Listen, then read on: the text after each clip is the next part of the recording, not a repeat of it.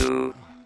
Life must be miserable for everyone in a zombie apocalypse, but teenagers would have it particularly tough. Just imagine how depressing it would be. You want to have fun, experience all the goofy joy out there, but the adults are just talking about survival this and survival that. Left Behind examines this bleak existence. We see the world through the eyes of Ellie, and better understand what it would be like to live in a place where undead monsters are the norm. Left Behind is a prequel to The Last of Us. We're introduced to Ellie years before she meets Joel, and we see how she grew from naive kid to hardened survivor. Her companion is Riley. She's slightly older than Ellie, and though they had a falling out a month earlier, they've put past grievances behind them. Who wants to hold a grudge when there's an exciting world to explore? So you two set out to an abandoned mall, because that's where every teenager hangs out. There's an easy back and forth between these two friends that's very different from the dialogue in The Last of Us. Sullen, angry Joel smothered Ellie's enthusiasm, whereas Riley shares in it. There's sheer delight in their giddy exchanges, so much so that I was laughing right along with them. It's so pure and genuine that I didn't want their silly conversations to end. So... Of course, it has to end. Happiness isn't allowed to thrive in zombie stories, after all. Interspersed between the scenes with Riley and Ellie having fun are dangerous encounters years in the future. Here, Ellie has already met Joel, though she's at a point where she must fend for herself. The mood is very different than it is in the other moments. There's no time for jokes, there's no time for levity. It's bleak and sad and all too real.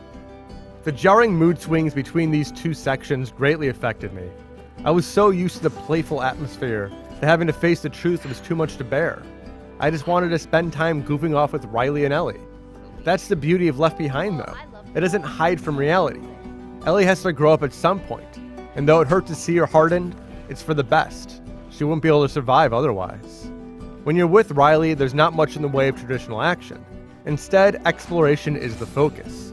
Whether you're looking around in a Halloween store or snapping photos at a booth, every moment is meant to give new insight into these characters. Such deliberate pacing really welcomed me into this difficult world. Everything shifts when you're alone with Ellie. Here there are real threats. Infected and mercenaries are trying to kill you, so character building is established through combat encounters rather than conversation. Ellie is fierce and determined, but she's not stupid. Avoiding a fight is obviously much smarter than trying to be a hero and ending up bitten, and so sneaking is the wisest option. I made friends with shadows, used bottles as a distraction, and did my best to keep her out of harm's way. Unfortunately, the last fight forces you to kill enemies. With no infected nearby, I was sure I'd be able to enter a locked door, but the game wouldn't allow it. I had to kill every last monster. It felt like it was pushing me to do something opposed to Ellie's will, and that made me feel dirty.